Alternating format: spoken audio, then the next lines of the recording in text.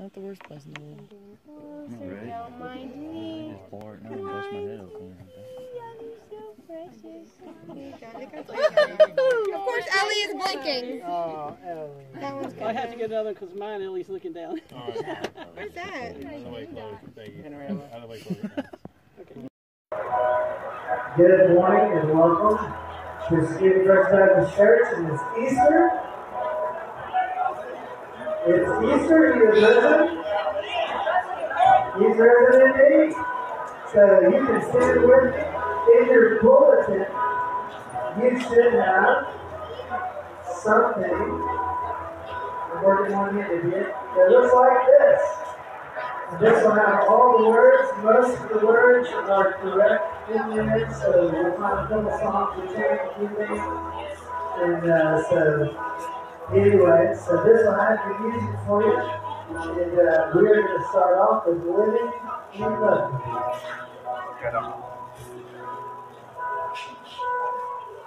We got a moment of silence here. We don't have it. It's cold. All right. I take care of it.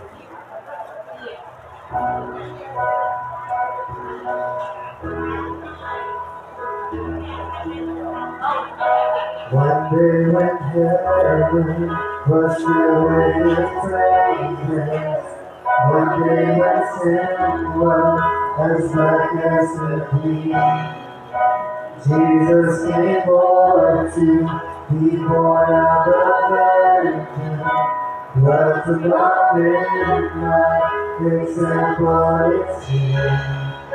The Word became flesh, the light shine among us, His glory revealed, and living in us, dying saved, buried, my sins fall away, and rising justified, breathing forever, and one day He's coming, oh glorious day. Oh, glorious day. One day the of Calvary mountain. One day heaven to die on the tree. Suffering with despised and rejected. Bearing our sins on the Redeemer is here. The heaven salvation stretched out on the tree. He took the nails for me, and living in love, dying and saving, buried, my sins far away, and rising justified, breathing forever. One day He's coming. Oh, glorious day, oh, glorious day. One day the grave could stand no longer. One day the sorrow away from the door. And then He arose over death He had conquered. Now He's ascended, my Lord evermore. Death did not hold Him, grave did not keep Him from rising again. Dying He saved me, buried He carried my sins far away, and rising He justified, breathing forever. One day He's coming, oh glorious day, oh glorious day, glorious day.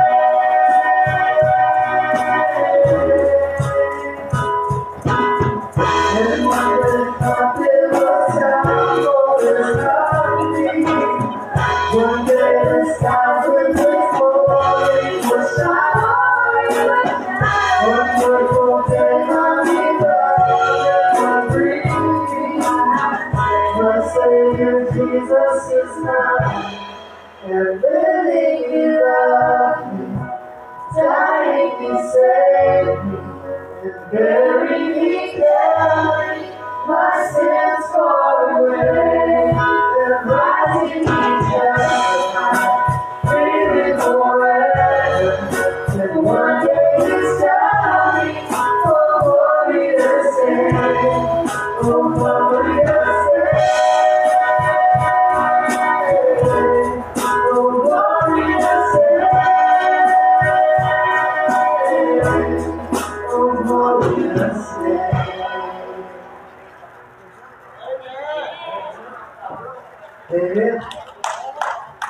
Alright. Well, we're going to another glorious day. And so, here we go.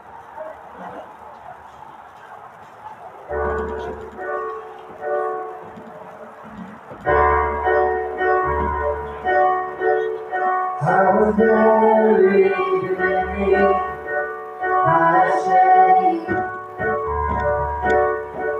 Through the very time of wait, it was my tomb till I came. I was breathing the night alive. Oh, my head is a child to hide. It was my tomb till I came. And then you called my name, and I ran my name. Out of the darkness into your glorious day. You called my name, and I ran my name. Out of the darkness into your glorious day. Now you can see myself, my soul, burning me on is all that I know. The obey you, because in our name, Lord, when you call my name, then I ran my name. Out of the darkness into your glorious day. You call my name, and I ran out that day. Out of the darkness into your glorious day. I needed rescue, my sin was heavy. Chains break at the weight of your glory. I needed shelter, I was an orphan. You called me and said, instead of heaven. When I was lonely, you were my leader. With your love is the air I'm breathing. I have a future, my eyes are open. It's when you call my name. I ran out of that day. Out of the darkness into your glorious day. You call my name, and I ran out of that day. Out of the darkness into your glorious day. Amen. All right, thank you all for being here this morning. And let's pray again. Father, thank you for your kindness and your goodness to us. Thank you for your spirit. And thank you, Lord, for not only the sacrifice that you paid on Friday, but for the new life that you give to us on Sunday, through the resurrection and through your Son. We bless you for Jesus. We thank you for the opportunity to worship this morning. Help us to worship in spirit and truth. We love you. We thank you in Jesus' name. Amen. You can be seated for a second. And I'm going to get a drink.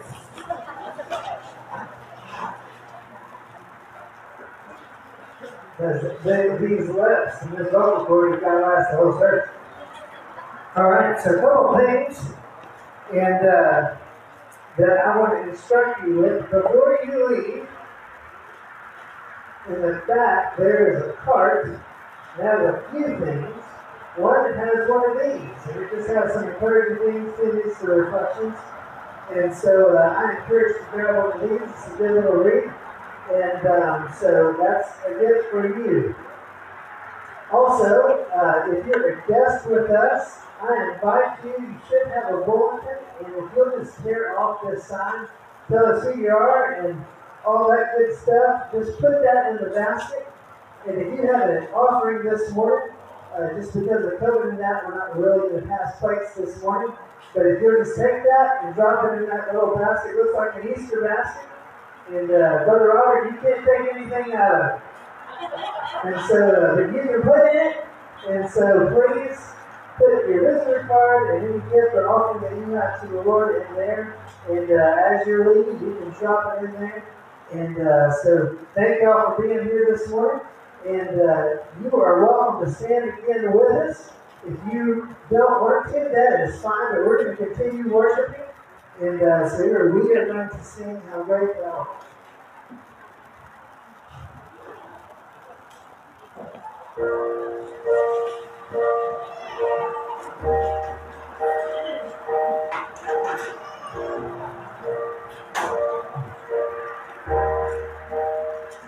Oh, my God, where I am awesome wonder, consider all the world my hands have made.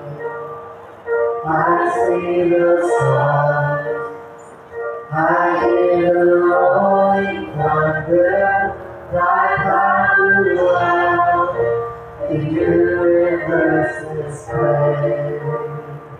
Then sings my soul, my Savior, unto thee.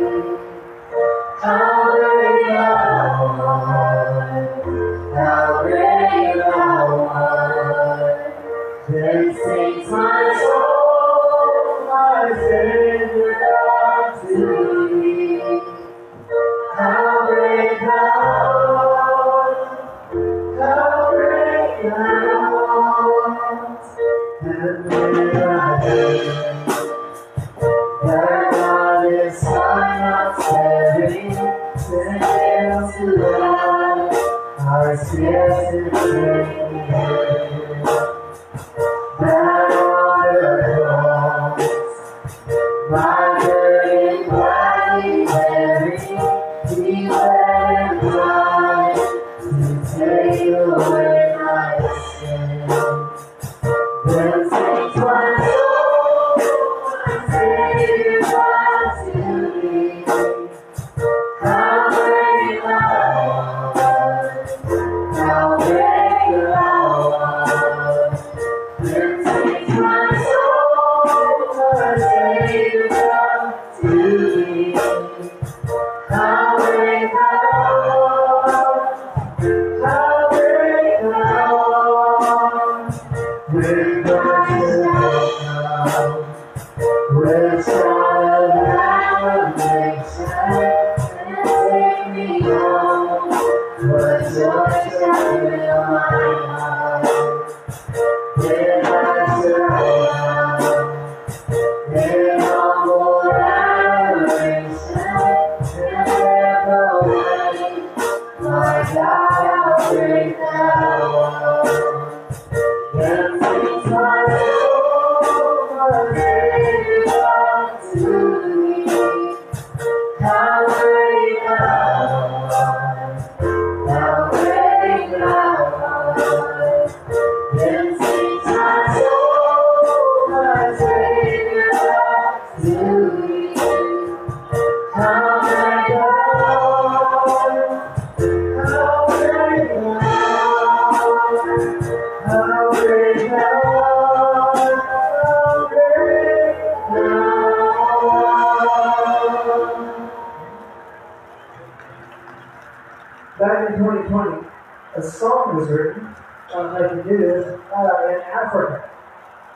And it has been translated to, I think, 120 translations. And this song came out right before COVID. And so in the midst of it, you may have heard it, it's called Waymaker, and that God has made a way for us. Ultimately, He made the way for us on the cross. And that in all of our circumstances, no matter what you face, He has made a way for us.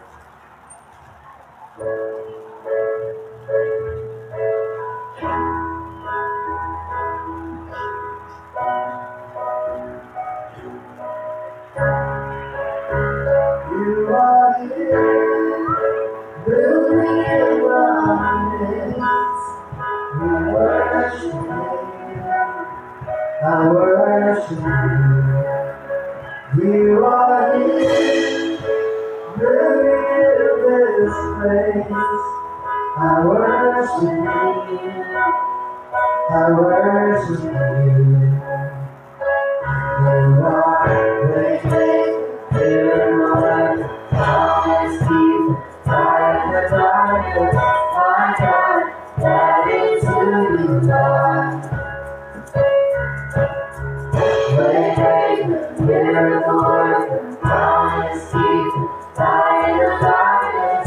My God, that is who you are. You are here, touching every heart. I worship you. I worship you.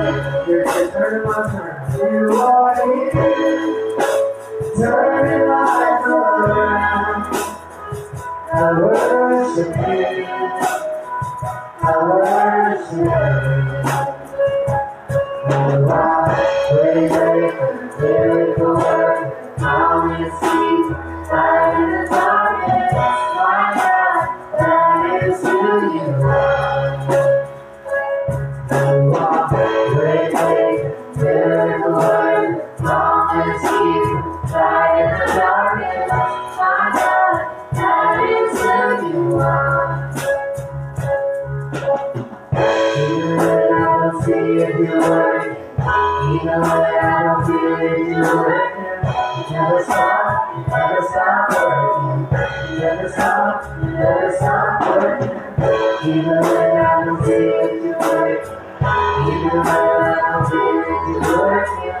You never stop working. You never stop working.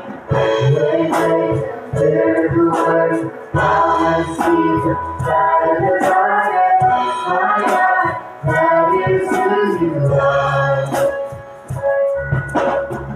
Great, miracle worker. Always keep light in the darkness. My God, that is who you are. That is who you are.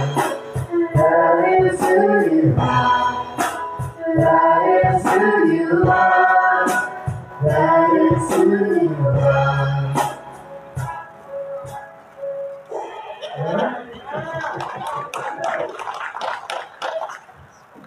Alright. How y'all doing? Alright, here we go. Do this. Go like this. Smile a little bit. Alright, Jesus is risen. I know it's hurt. It's a little cloudy. But Jesus is alive. It's good. Alright. So resurrection now. Here we go.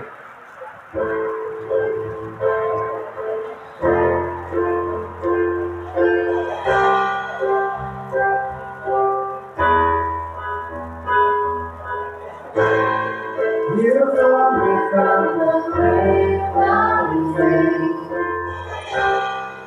you brought me out of all my shame. I see the old has passed away, the new has come. Now I have resurrection power, living on the inside of Jesus.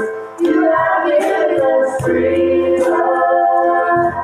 No longer down by sin and darkness, living out of your goodness. You have given us freedom. Now I'm just in your royalty. Your Holy Spirit lives in me. I see my path has been free. The new has come. Now I have resurrection power, living on the inside, Jesus. You have given us freedom. No longer bound by sin in darkness, living by your goodness. You have given us freedom. Freedom. You have given us freedom. You have given us freedom. Praise the Lord. Freedom. You have given us freedom. You have given us freedom. Hallelujah. And freedom. You have given us freedom. You have given us freedom. Praise the Lord. And freedom. You have given us freedom. You have given us freedom. Hallelujah. Resurrection power, living inside Jesus. You have given us freedom. No longer bound by sin and darkness, living by your goodness. You have given us freedom.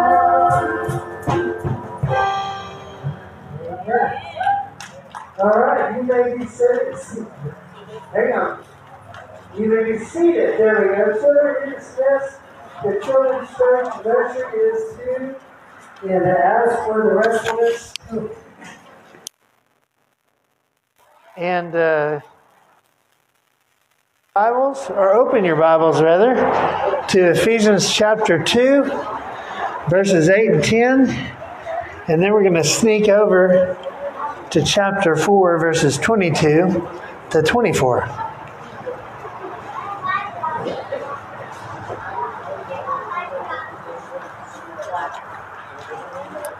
Oh, that was good. We're in Ephesians chapter 2. We're going to look at verses 8 through 10. And we're going to talk about a couple of things. What does it mean to have faith in Christ? And if we're a believer, what are believers supposed to do? And more importantly, how do you live a good life now? We've heard books about it, but how do you live a good? And I don't mean like living large and having everything that you've wanted, living the American dream, but living a good life, a godly life. Is that possible? How do you do it? And we're in Ephesians chapter 2, verses 8 through 10, and the point we're looking at is God's gift of new life. And if you're not familiar, if you have your bulletin, you can flip it on the back, and I actually have a little bit of my outline there. And so you can fill that in. So we're in Ephesians chapter 2. We're going to look at verses 8 to 10. For you are saved by grace through faith. And this is not from yourselves. It is God's gift, not from works, so that no one can boast. For we are His creation, created in Christ Jesus for good works, which God prepared ahead of time so that we should walk in them. So what God gives us is He gives us a new life. And what does that new life entail? Okay? First off, it entails the forgiveness of sin. Okay, look back at it. For you are saved by grace through faith. Grace is a gift. That's the root word charis. It's God's gift to you. And what is God's gift? Being saved. Salvation. Brother Reagan, what is salvation? I'm so glad that you asked.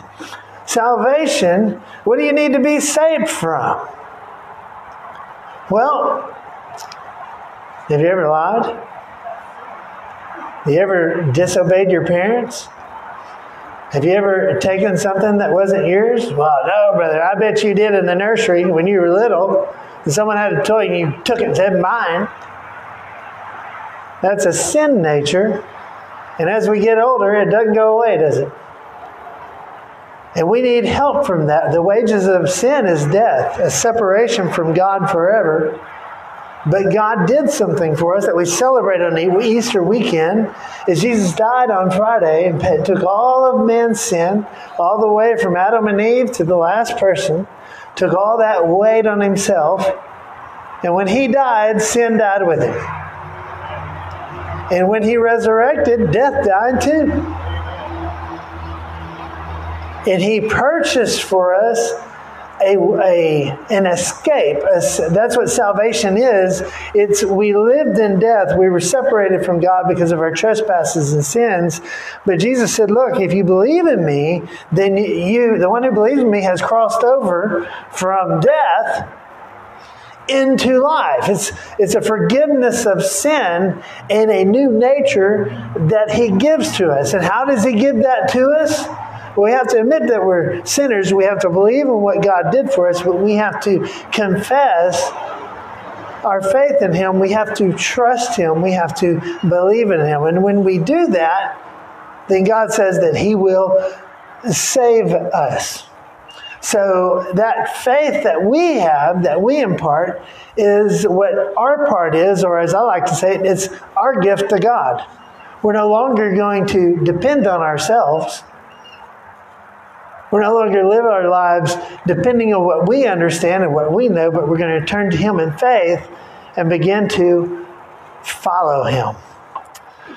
But Paul says in Ephesians 2:9, he says, it's not from what you have done, but it's what he has done so that nobody can boast. And then in verse 10 he says, and this is interesting, we're going to camp out here a little bit, for we are his creation.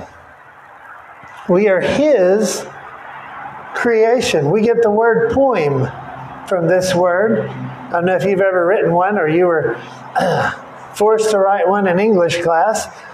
Anybody? We don't talk about that. Bad memories. Poema is the word. It's that which is made. It's a product. It's the result of someone doing something. And we are his creation. Some of your Bibles may say we are his workmanship, or that we were created. That is actually a word that is uniquely used in Genesis. It only speaks of the divine action in creation. But it's speaking of salvation. And so this is a new thing that God is doing in 2 Corinthians 5:17. It says, if anyone is in Christ, he's a new creature. Kainos pieces, same word. A new species. It's a new kind of man. Okay, and this is what he's talking about. Paul's talking about here. He said, look, we are new creatures. Okay? And it's not what you are doing for yourself. It was what God has done for you and to you. It's not something that you are able to do. Well, I'm going to start living a better life and I'm going to change my ways. No. You need help. And that's what Easter is about. It's about salvation and us coming to God and him helping us, to making us new and alive. To do what? It tells you in the verse, created in Christ Jesus for what purpose? For good works. For good works. You ever talk to someone, how you doing? Well, I'm good. What kind of good are we talking about? We're talking about the goodness of God and his goodness to us. Brother Reagan, what do you mean? Let's take a little breath. You take that for granted, don't you? You take for granted that the oxygen levels are just exactly what you need in order to be alive. And you take for granted that your heart does its job and your lungs do their job. And you begin to not take those things for granted when they don't work right. And all those things were designed and made for you. God could have, Brother Reagan, he's going to be bad, so I'm going to mess him up a little. No, God's not that way. God's good to everybody. All of his goodness is seen around in all of his creation and all of his nature. When you look at the stars, not only you see his goodness, but you see his order and his majesty and his power. what God desires to do in salvation is He wants to put that goodness in you. So that you would go and act the same way that He does. That He prepared ahead of time so that we should walk in them. That we should walk in them. It's a continuity of action. That you wouldn't just do good one time. A lot of times I've actually had people ask me, Brother Reagan, what's the minimum amount that I have to do to be saved? What do I submit? Well, what's the minimum amount that you had to do to be alive? Well, you didn't do anything. You were just born. And that's what salvation is, being born again. But imagine just living your life doing absolutely nothing from birth to death. Purposeless. It's the same thing in salvation. You weren't born just to sit there. You were reborn for good works, and not just one or two, but a continuous lifestyle of goodness to people. God created believers to go about doing good works. Now, you might be thinking to yourself, well, maybe some other people, but you haven't seen what God's got to work with right here. You don't know my past. You don't know what I think. You don't know what I do, where I've been.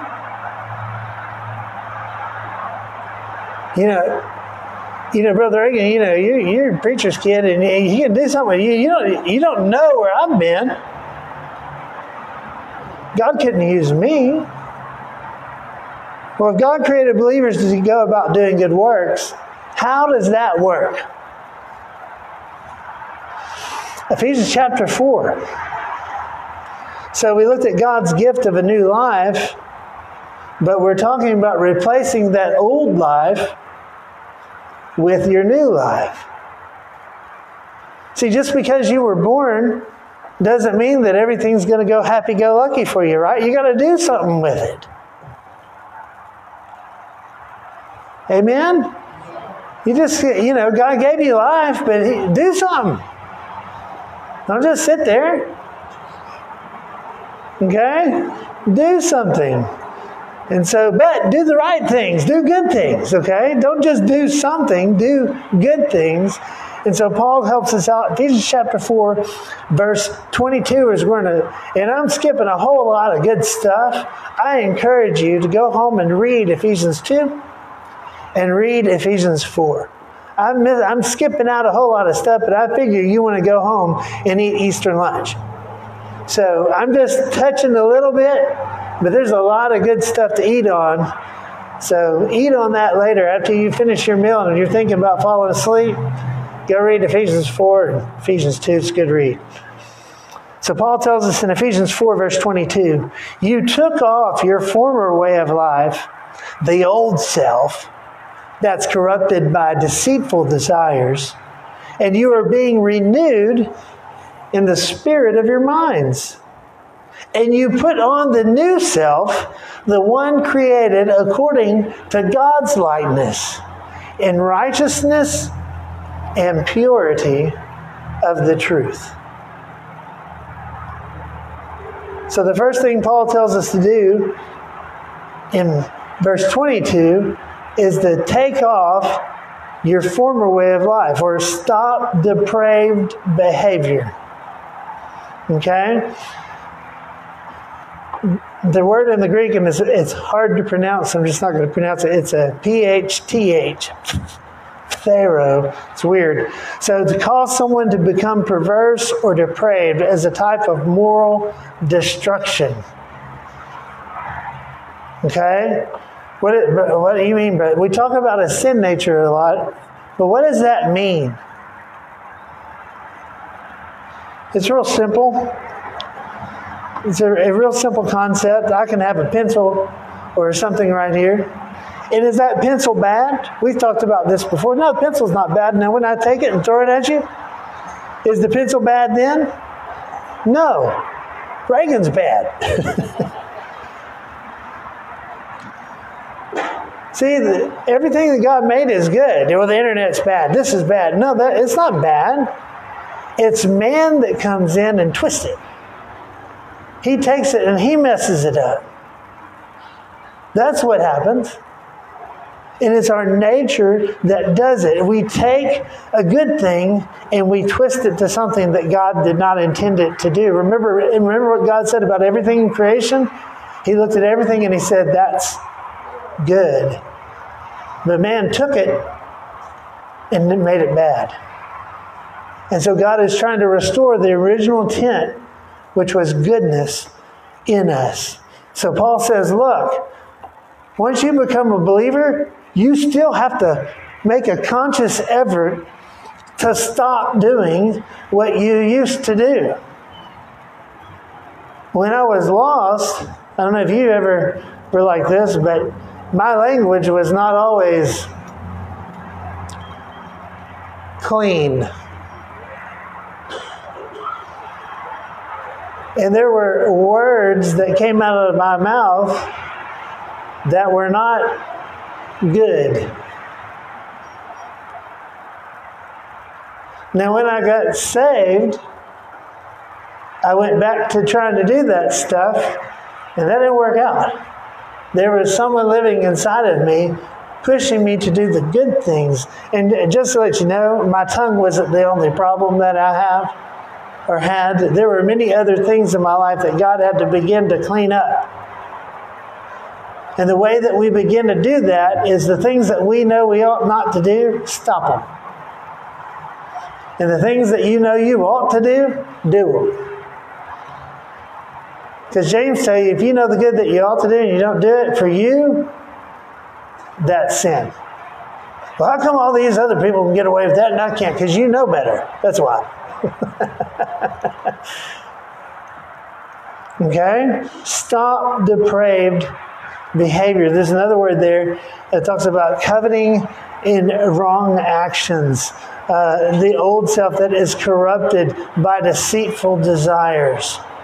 Wanting what other people have. And, maybe you look and say, man, her dress is pretty. I wish I had that dress. And you just bought the real pretty dress yourself. But, I got to go out and get me a new one. It'll be on sale tomorrow. And our deceitful desires, they deceive us. We have a thought, and then it blossoms into another thought. And all of a sudden that happens with worry a lot. I don't know if you worry at all. Probably not. And it just all these fears. And does it really ever happen? No, but we spend days and weeks and months and years fretting over things. To strongly desire what belongs to someone else.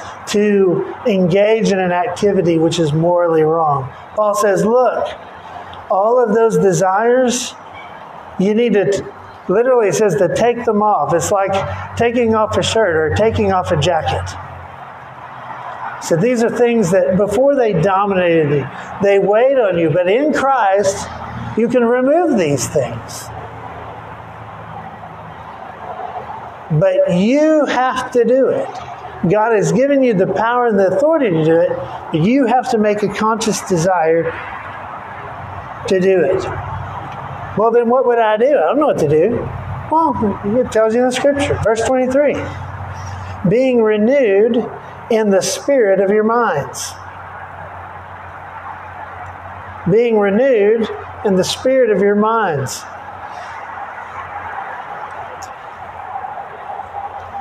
Are you around people that don't think the way that you think?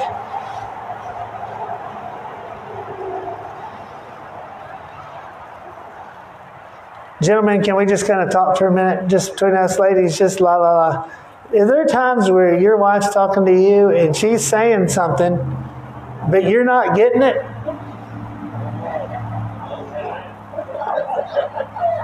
And vice versa? Parent, is there a time where you're telling your child something and it's just like there's no openings in their head that's getting into their brain? It's just not there. Or have you ever been so resolved to do something that 10 people told you not to do that? And you were so, it's a nice word, but stubborn, is that a nice word? Hard-headed, resilient, that you did it anyway, despite the good advice, and regretted it the moment you did it, the moment you said it? Paul says, you need to change the way that you think.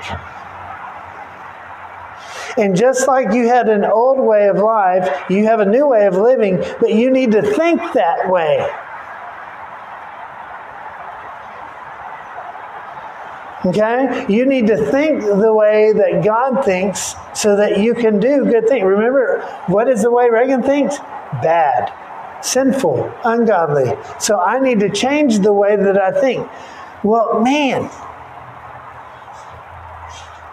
I wish there was something that could help me understand God's ways. I don't know. Maybe a book. A book that would explain His will and explain His ways, and actually had some stories that talked about how God deals with people from the beginning of time until now. If you have a Bible in your hands, you're holding the book like that. The Scriptures teach you the way God thinks. And if that's a little lacking of clarity, Jesus is the Word of God, the living Word of God. And so if you really don't understand it, you say, well, just give me something I can see. Well, just look at the life of Jesus. And if you don't like all that other stuff, just find a Bible that has everything that Jesus said and read, and just read all that. You don't have to worry about all the rest of it. You have enough challenge just trying to do everything that all the red stuff says. Because He tells you who God is and how you ought to be. And what He wants you to be is not perfect. He just wants you to be good. So He wants you to change the way you think. And so, I have learned, it's been 25 years, and I'm starting to learn the way Ashley thinks. I'm not quite there yet. Ashley's my wife, for those of you who don't know. So the only way that I come to understand, and sometimes she hears good. So sometimes she changes her thoughts. So I got to stay around her to keep up. Because I'm going to get in trouble either way. So I've got to keep up with her. It's the same way with God. Sometimes your thinking don't go the way He's thinking, and you're wrong. So you need to keep up with Him. The way you do that is daily reading your Bible and walking in what you understand and learn. So we took off something. We started changing the way we think. The last thing in verse 24, you put on the new self. It's the same word. So I take off that cloak of ungodliness, take off that old way of living, and I put on this new way of living. Putting on a new clothes. I take off the clothes of sin. I put on the robes of righteousness. Okay? Put on God's new man. This new species of person that He created me to be. And I want to point out something to you. How was it created? Look at it. According to God's likeness.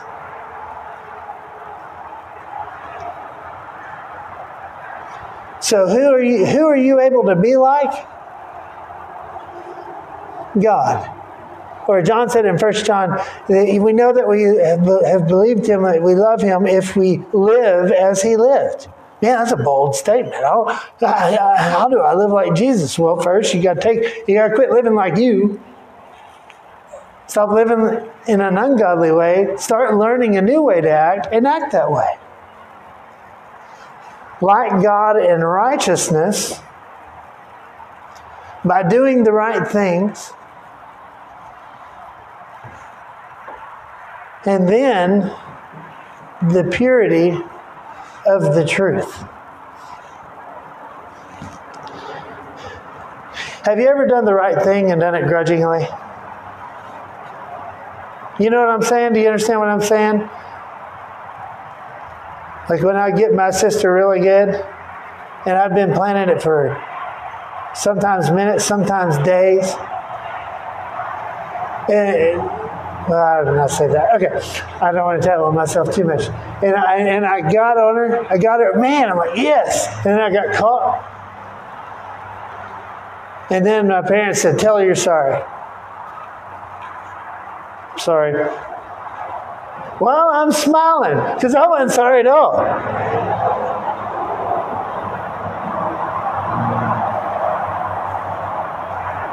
The purity of the truth and true righteousness and holiness. Meaning not only that I do the right things,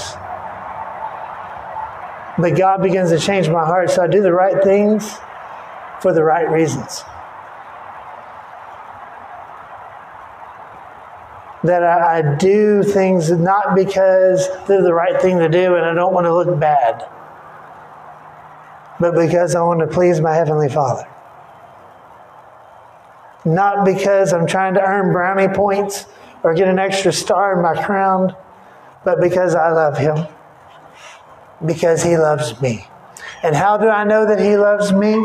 Because while I was yet a sinner, Christ died for me. That's how we know. Not while we were doing the good, but while we were doing the bad. And knowing my need of being able to come out of a grave, being able to come out of death, He died for me and resurrected for me so that I could cross over into a new life, not to live on my own, but to live with Him and He with me. And that's what salvation is. And that's true resurrection life. Is having God living in you by faith in Jesus Christ.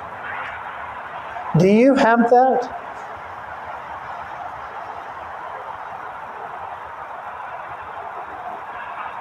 It's just like in any relationship. I can go to a person and tell them I'm sorry, but they have to forgive me. And understand this. God is just not some cosmic force that's impersonal, but He knows every single hair on your head and counts them. He has complete knowledge of every single thing that you've done, every single thing that you've said, every thought that never came out. And with a pure heart, He loves you. And He also knows you.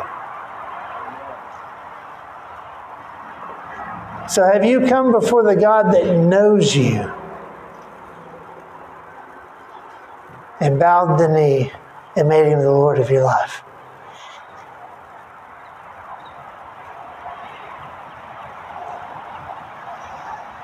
Have you done that? When you do that, His Spirit comes to live in you and you begin to walk in newness of life. It is the Spirit is the one who gives life. The flesh does not help at all. The words that I have spoken to you are spirit and are life. John 6:63. The way we come to the Father is through the Son, by trusting in Him, making Him our Lord and our Savior. And we have to leave away the old life, take it off, and put on the new one, renewing our minds each day through His Word. Let's pray together. Father, thank You for Your kindness. Thank You for Your goodness. Thank You for Your death on the cross, paid the penalty of our sins. Thank You for the resurrection from the dead that liberates us from the bondage of sin and death and gives us life. Lord, give us grace this morning.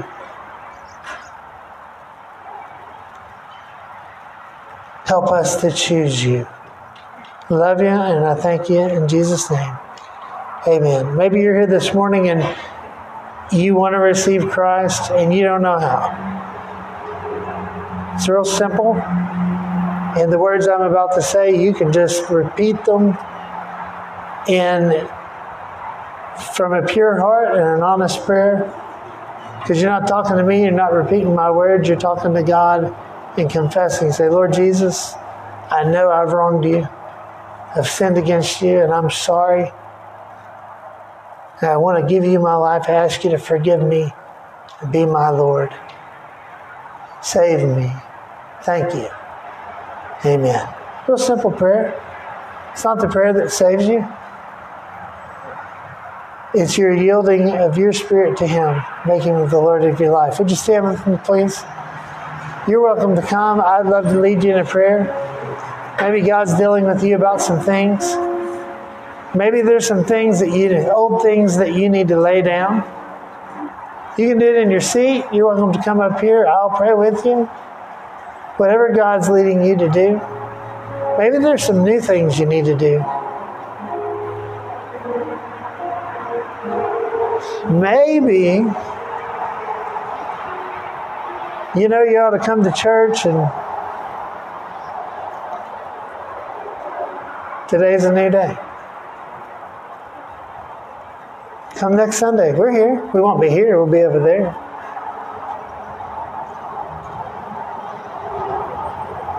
He who knows the good he ought to do doesn't do it. Not good. What's God asking you to do this morning as we sing or play? Come. The gospel that they have received. We bless you. We love you. We thank you for today. In Jesus' name. Amen. You are dismissed.